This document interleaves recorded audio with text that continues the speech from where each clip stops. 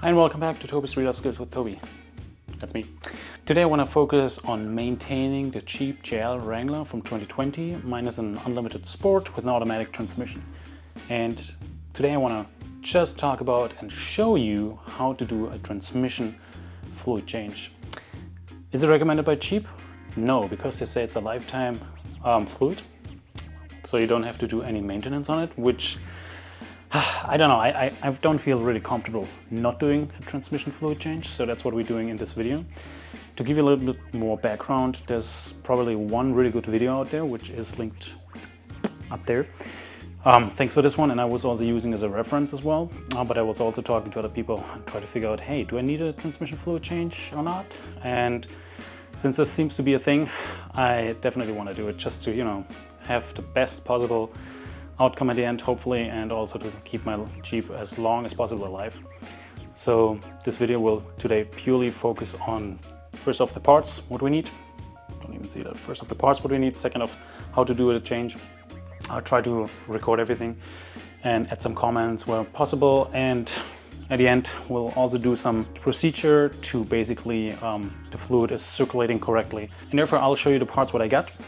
We'll put all the links in the description. This is the filter we'll need. It's a very neat and small little filter. It does come with two nuts. This is an original Mopar part, even though it says filtering on it. I don't know if you can see it really. And then we have the transmission oil pan gasket. I was a little bit confused when I got it. I did already try and see if it does fit. And the name is just oil pan gasket, so I was a little concerned, but it looks like it fits. I'll show you later. The part number is also in the description below. And then we have the 8 and 9 speed ATF. That's what Mopar recommends, and that's what I want to go with. Here in particular, I have 6 quarts. I bought a package. They are pretty expensive, my friends, but is it worth it? I think it is. You could go with one of those hand pumps if you want to. I got a different pump for me, just to make it easier for 5 to 6 quarts to pump in. Is a little, you know, a lot of work. It will work. We'll give it a try. I never used it. We'll see how it works. And other than that, we'll just need, as Chris Fix used to say, just common hand tools. First step we have to do, lift the car and then take off the skid plate, which has 3 bolts and nuts attached to the car frame. And then we have access to the transmission oil pan, and I'll show you everything.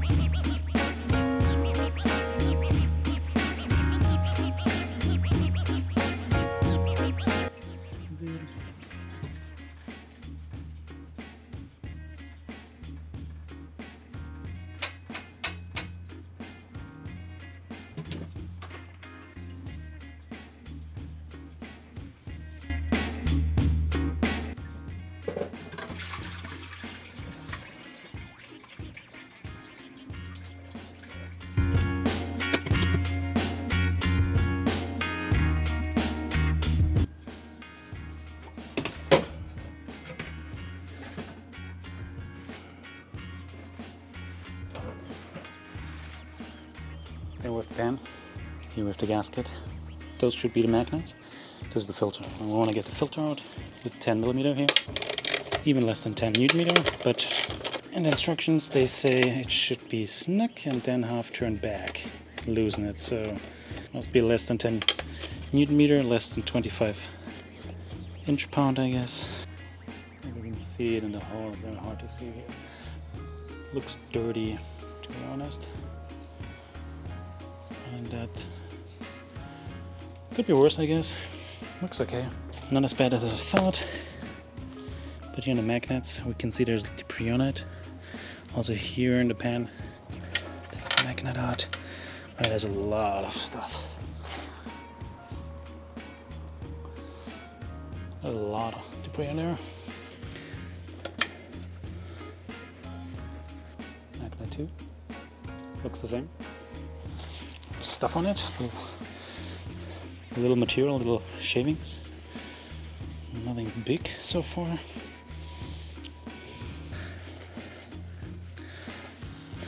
Let's see and hope that the new gasket fits. That's supposed to be the new gasket. Looks like it goes all the way in place. Try to take out the old one. Ideally you have a plastic scraper or something to pry it out. Try to just get my finger underneath so that I don't scratch anything. And there it is. Nice. So apparently the old gasket is sold. It's replaced with this new metal gasket, which we'll show you in a second. I like to use this stuff.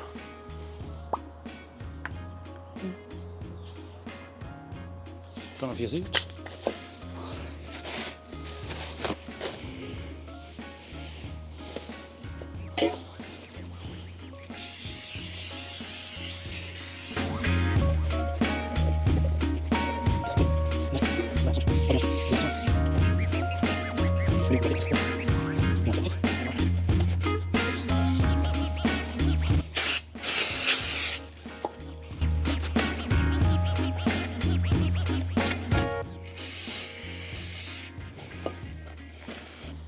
Don't forget the magnets, put back in place.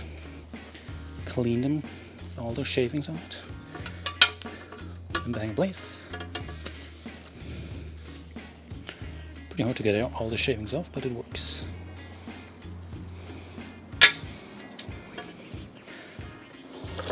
That's on it. Go in place like we took them off. Now we'll use the new screws we have. Per instruction, we need to hand tighten it.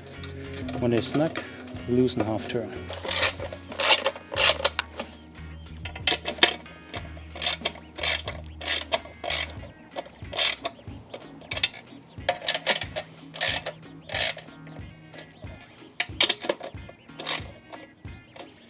This gasket comes with a couple of noses.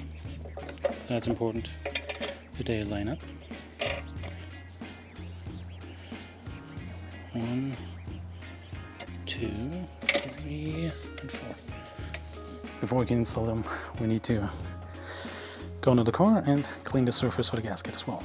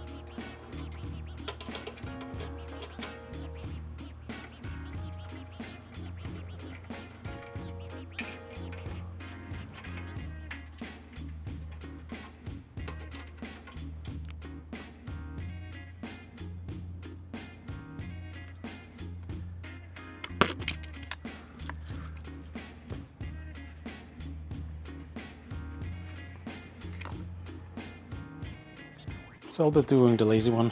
I will refill 5 quarts in this pneumatic pressure kit.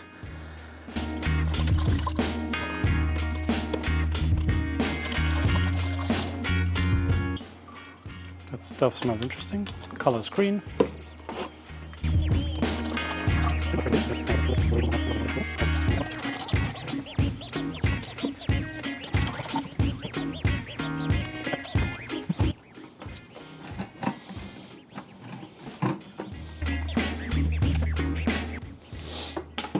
That's how it will work later.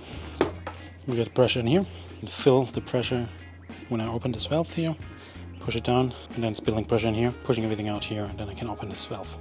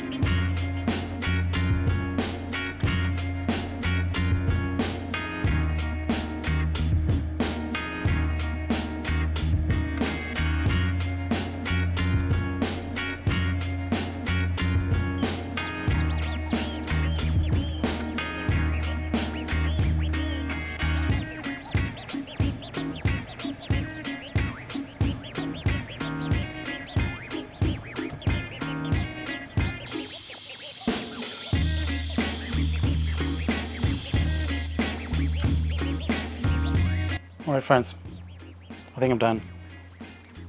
I cycled it 2 times, or even 3 times, because I messed up. I opened the screw and then I bolted back on, because I stopped the engine, because I thought, oh, I have to change the fluid. But I needed a little bit more than 5 quarts, very important.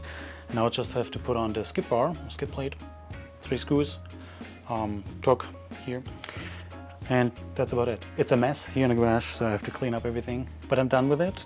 Transmission fluid change, check. And thanks for watching. See you next time. Cheers!